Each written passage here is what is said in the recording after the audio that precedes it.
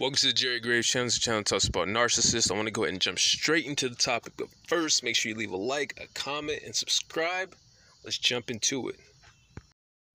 Alright, so how does a narcissist meditate?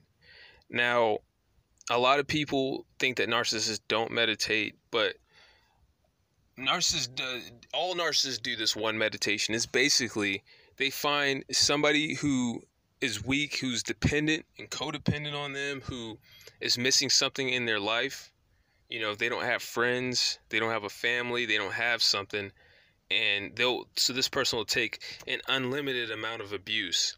And the thing is that really quick, it's not necessarily as weak as what most people describe it as, like being that type of person that I just described, because it's not just that you just are so insecure that you need friends. It's the world is so messed up.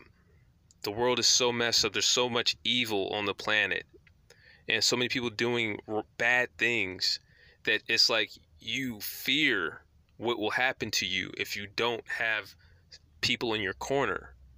So you really go far, and it's both. Like there's a lot of just insecurity, like you have low self-esteem and you want to have people around you and things like that. It's society teaching you that you're supposed to have friends and you're supposed to have this wonderful family, and it not really being that way.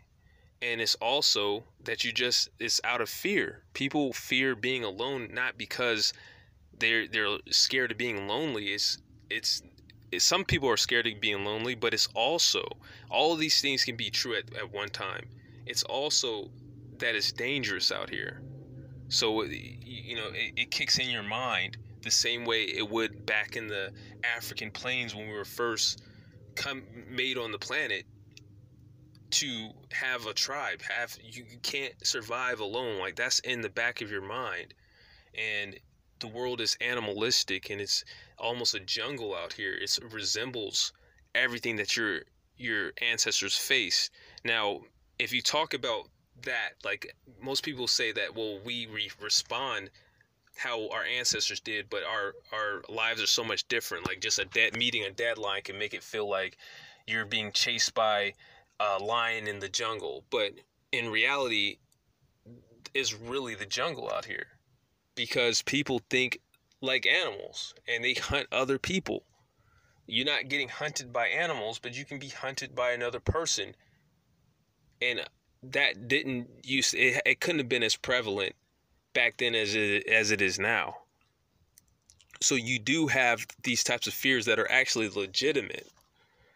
So don't look down on yourself if you have this, right? But so they find people like this, and then they end up basically bullying them, and they know that this person, out of fear, this is the main thing. All the other things, the insecurity, all the other things can be overtaken. You can overcome that, but the fear is what keeps people there. The fear of nobody having their back when they really need it.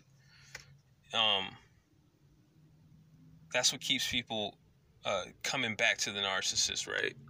And that's something that most people don't talk about, but that's like a main driving force. We do most of the things out of fear, not out of some sense of lack. It's straight in your face, literal fear that literally makes sense, that makes you do most of your actions, especially if they are detrimental to you. So they have a person who fears being alone because they know the world's dangerous. So then they keep coming back and they keep kicking that person around. And it's a meditation for them, because the narcissist knows, and they've been ganged up on before. This is the reason why they don't act the same way with everybody. Not just because they're like Debo, oh, you don't act like that, or with the people around the block, but they've been ganged up on because they know that they can't control themselves. They're toxic, and they know that if they're just themselves around people, just by being themselves and not really thinking about it, everybody's all of a sudden going to surround them. So their fix for that is to find somebody that they can just take all of their stress out on, all the negative energy, and have them as a cathartic release point so that they can be normal or somewhat close to normal, actually above normal. They act like an angel around these other people, just this beacon of hope and positivity. Funny, charismatic, all these things. Is easier for them to be that now that they've got it all out of their system. Their negativity is all drained out on you. And they could even look past the faults of other people and they just kiss their butts. You know, if there's somebody more powerful than them, they're just going to kiss their ass and accept some of the crap, because most people are also toxic. Even if they aren't as toxic as a narcissist is, they're toxic. They're going to put out some toxins themselves, and the narcissist can deal with that as long as they have you as a punching bag. And it's like literally a meditation for them. It's like a cathartic meditation. And that's what they have you around for. Partly, it's not just to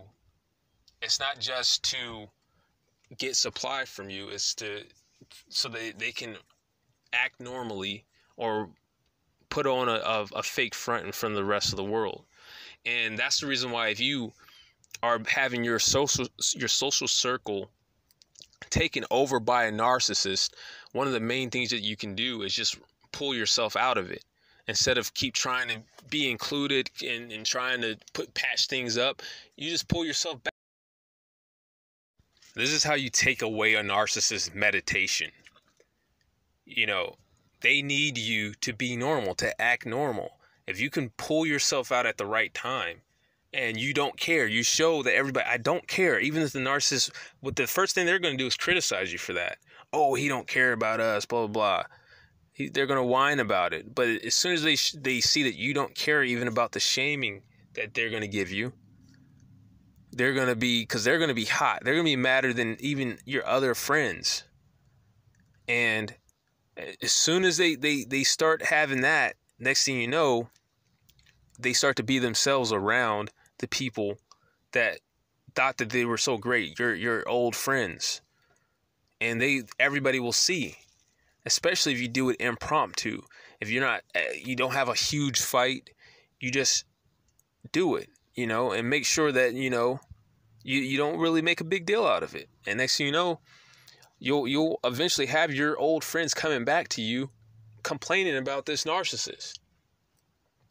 And then you slowly exclude and quarantine them, and you're back in the game. It's time to ball again.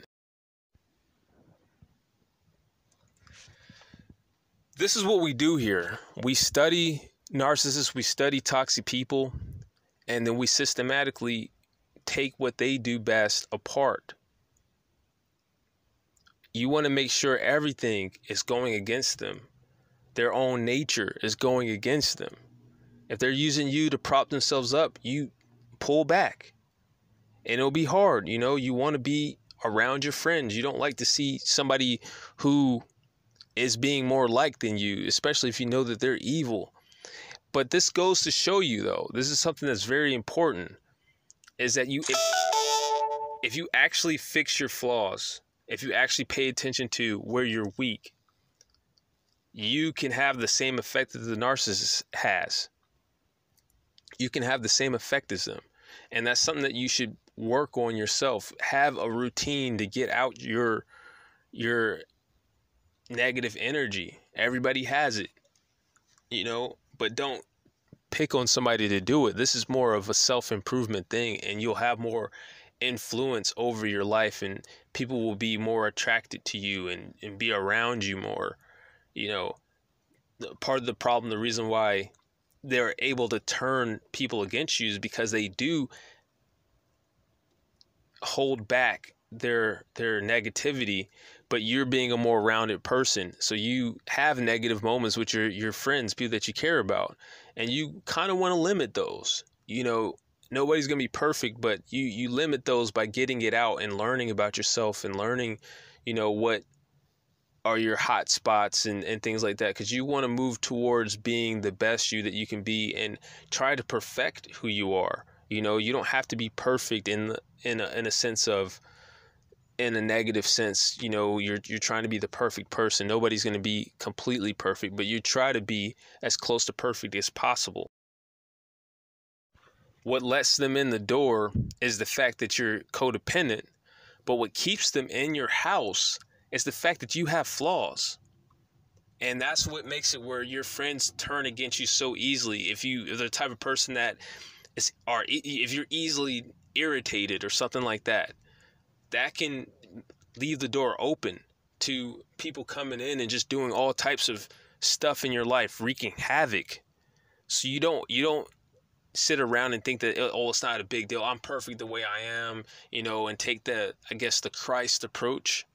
Like, God made me perfect, so, God knows my heart. No, you work on your flaws. That's why it's important. Or people are going to be able to come into your life at any given point when you have everything together and start just turning people against you, and that's just kind of how it goes. You want to be strong from the point of not being dependent, and strong from the point of like being a diamond. The more flawless a diamond the more flawless a diamond is, the stronger it is. Less impurities it has. You don't want to have flaws. Work on your flaws. Don't pretend to not have flaws like the narcissist does. But you see, the more flawless a person appears to be, the more power they have socially, the more influence they have, the more enamored people are with you. You want to actually not have flaws. You want to actually really work on your flaws so that you can really have the same effect and people can't corrupt anything around you. You're too flawless. And that's the video for today. Hopefully, this will give you more power in your life. Thank you for watching. Peace. Make sure you leave a like and a comment.